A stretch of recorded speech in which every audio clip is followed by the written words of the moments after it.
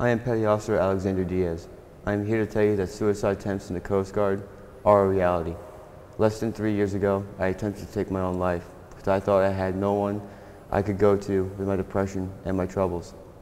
Well, I survived. I'm still here and I still serve. Trust me when I tell you, there are resources out there.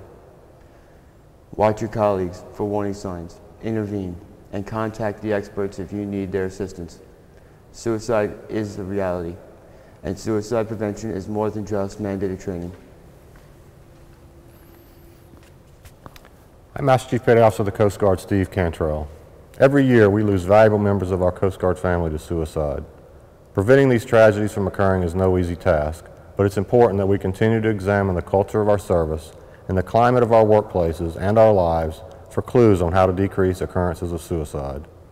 We will never know how one kind word or one simple act of compassion can make a huge difference when someone feels he or she has reached a breaking point.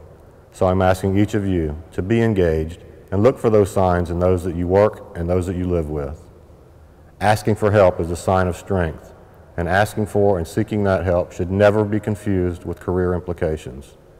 We are fortunate to have numerous support services for our Coast Guard family, so I implore each of you to use this time as we enter National Suicide Prevention Month to familiarize yourself with these services and re-energize your efforts to show compassion when you notice someone struggling with the stressors of life and direct them to the appropriate services. We are humanitarian service, and each of us and our families are valuable. One life lost to suicide is too many. Thank you for yours and your family's service to our country, and continue to look after one another.